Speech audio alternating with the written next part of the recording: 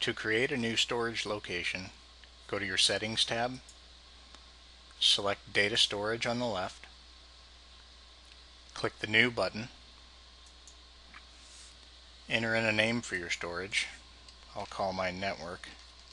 You can set up multiple storage locations on your local hard drive, on an external hard drive, on your network, on a server, whatever you have available.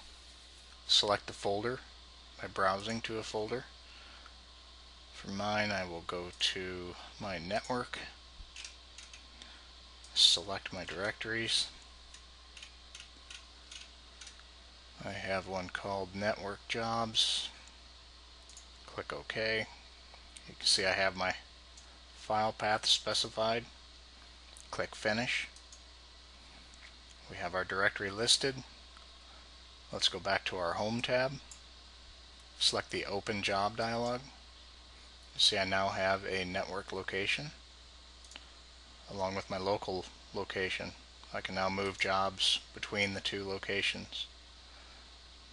I'll select the job, move it to the network, and it's now been moved up to the server.